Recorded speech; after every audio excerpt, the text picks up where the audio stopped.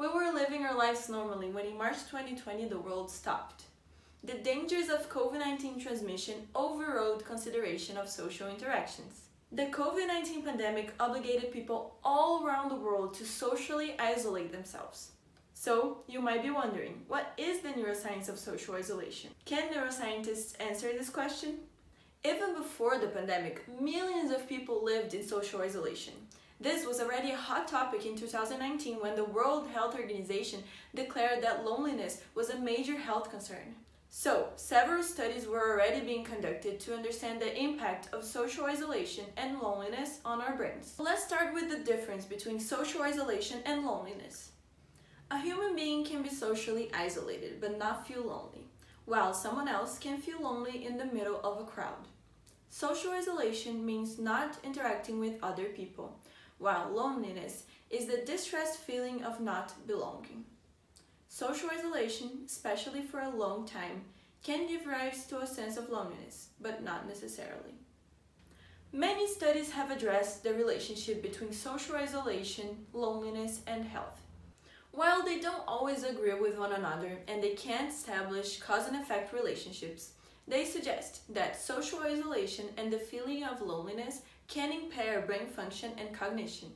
Humans are social animals, just like most other mammals, so the lack of social interaction can adversely impact our health.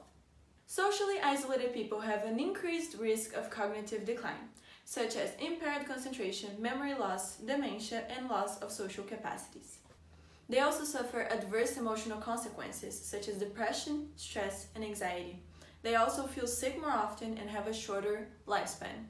So, what might be happening inside the brains of isolated or lonely people?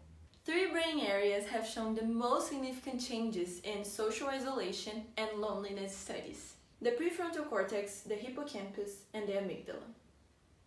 The prefrontal cortex is an area that mediates executive function. It is the primary site for conscious decision-making, personality, and social behavior roles. Some studies show reduced prefrontal cortex brain volume in people who feel lonely. In research with rodents, which are also social animals, the ones isolated from other rodents showed dysregulated signaling in their prefrontal cortex. This means that neuronal communication to and from this critical brain region is compromised in animals that are socially isolated. The hippocampus is known for its role in conscious memory, learning, and emotion processing. The hippocampus and many other brain regions use brain-derived neurotrophic factor, known as BDNF, to keep neurons healthy, thereby promoting learning and memory. A smaller than normal hippocampus with reduced amounts of BDNF were observed in socially isolated people and animals. Cortisol, a glucocorticoid produced in response to stressful stimuli, damages hippocampal neurons. Cortisol levels are elevated in socially isolated animals. The amygdala plays a major role in determining our emotional state. Researchers have shown that there is a correlation between the extent of a person's social circle and the volume of their amygdala, and recent studies show that lonely people have a smaller amygdala. It will be years before we understand the actual impact of social isolation during the pandemic, since it might come with a lot of other factors, such as fear of getting COVID-19, financial difficulties, and the occurrence of social isolation on developing brains.